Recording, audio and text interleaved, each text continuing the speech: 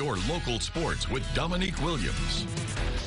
Happy College Game Day Saturday. Louisiana Tech closed out its home weekend on Saturday night when they faced UT of San Antonio on Karl Malone's court. The Bulldogs opened the game with the first 10 points, getting consecutive triples from Keaston Willis, a baseline drive and finish from Kenneth Lofton Jr., and a run-out layup from Amari Archibald. The team dished out a season high of 21 assists as 10 different Bulldogs scored, going 32 of 60 from the field, with 13 of those being threes. Kobe Williams was the only other La Tech player in double figures, adding 19 points. Keaston Willis had 30 points on an 8 of 12 from behind the arc and 12 of 14 from the field. Willis drive 5 3-pointers and had 17 points in the first 17 minutes of the game. Bulldogs ran away with the lead to bounce back from Thursday's night loss as they claimed Saturday's contest 95-71 win over UT of San Antonio.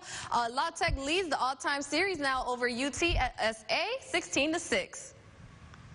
Thursday we didn't execute the way we wanted to, and tonight we played more connected, more together, and I think that was the key for tonight. So I put a lot of work in shooting, and that's one of my best attributes, but all credit to my teammates. They kept finding me, and I was hot tonight. So.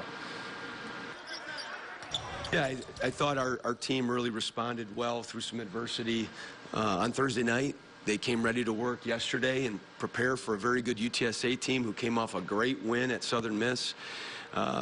We knew that we were going to have a team that could really shoot it. They're a high-octane team with the way that they can score. And I just thought our guys had the right mindset defensively to start the game, turned into some really good transition play, some unselfish play where we got a lot of assists, and guys were ready to go today and played very well.